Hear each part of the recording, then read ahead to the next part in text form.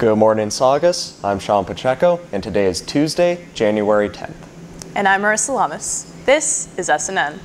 For today's Fact of the Day, we thought we'd tell you about how dolphins were studied as war tools during the Cold War. During the 45-year conflict, both the U.S. and Soviet Union explored obscure tactics for advantages against their enemies. In 1960, military researchers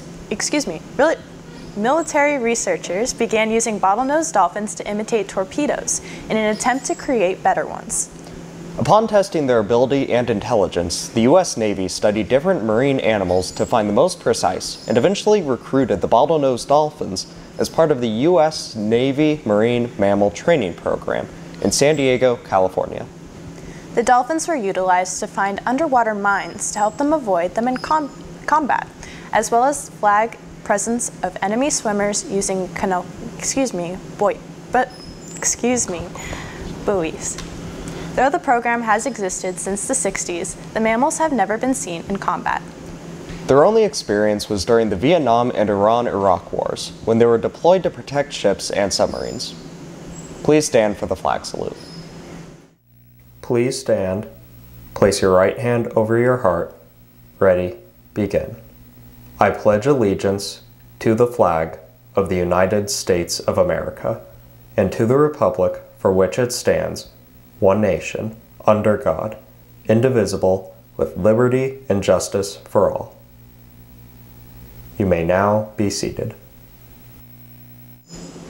The Assistance League of Santa Clarita Scholarship has 5 scholarships, valued at $1,500 each, available for seniors' secondary education. In order to apply, you must be a resident of Santa Clarita, be an upperclassman in the William S. Hart District with a GPA of 2.0 or higher, and plan to continue education at vocational school, community college, or a 4-year college or university. To apply, you must write a 350-word essay addressing the prompt on the current application on the Santa Clarita Valley Scholarship Foundation website. Applications are due to counselors by January 20th.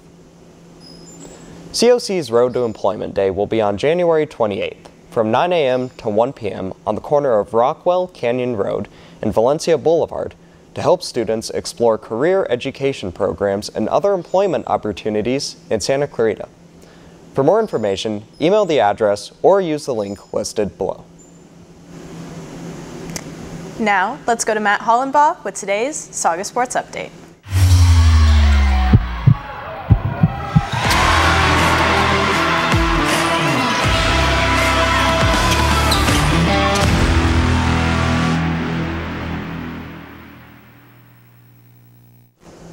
Thanks, Marissa. Good morning, Saugus. I'm Matt Hollenbaugh with today's Saugus Sports Update.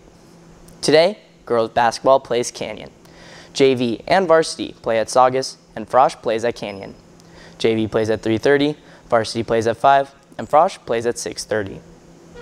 Boys basketball plays against Canyon. Varsity plays at Saugus, and JV plays at Canyon. JV starts at 3:30, and varsity starts at 6:30. Also today, boys soccer plays Canyon at Canyon. Frosh plays at 3:15, varsity plays at 5, and JV plays at 6:30. Girls soccer plays Canyon at Saugus. Varsity starts at 3:15, JV starts at 5, and Frosh starts at 6:30. Good luck to all of our Centurion athletes. That's all for me. Now, let's go to an important message on internet privacy.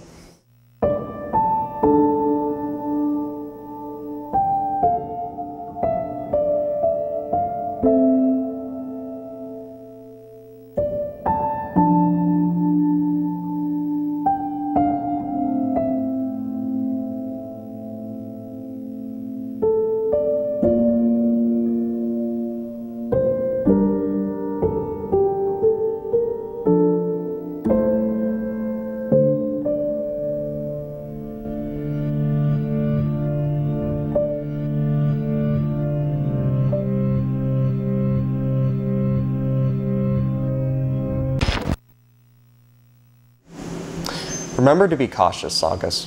You never know who's on the other side. Drop-offs are not accepted from meal services or parents. If you need to pick something up from your parents, meet them at the front gate during passing periods, brunch, lunch, or open periods. Open period stickers are not available in the ASB office yet for this semester. If you've had a schedule change and need to leave campus during your open period, you must show your schedule to the campus supervisors at the gate until stickers are ready. That's all for today. I'm Sean Pacheco. Stay tuned for SNN Radio and Saugus Today.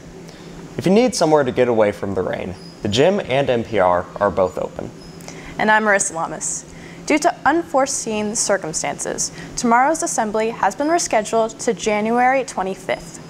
The assembly schedule will be resent closer to the 25th. Tomorrow's schedule will be a regular late start Wednesday, so enjoy sleeping in. Have a great day, and we'll see you on Thursday.